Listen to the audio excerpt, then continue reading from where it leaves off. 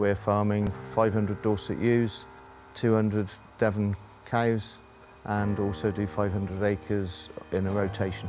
It's Poll Dorset and Dorset Horn, so we've got 450 Poll Dorset ewes and near enough 50 Dorset Horn ewes. The main thing about the Dorset and the thing that attracted me to them was that they're very docile, very quiet, so easy to keep in, and they have a very tight fleece, a high valuable fleece, so they cope with the winter weather a lot better than you would think, even though they're a southern breed.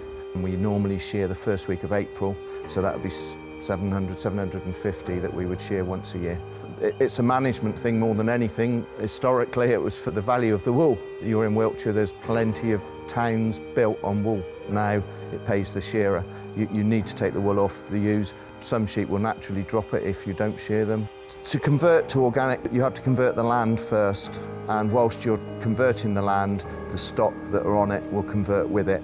So it takes 2 years. We don't spray, we don't fertilise anything, so any nutrient that we're putting into the ground is going to be farmyard manure or what the animals leave us as they graze it.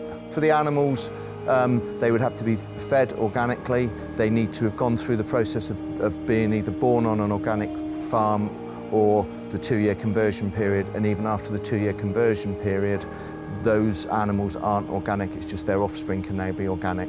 The future for my farm is probably our son.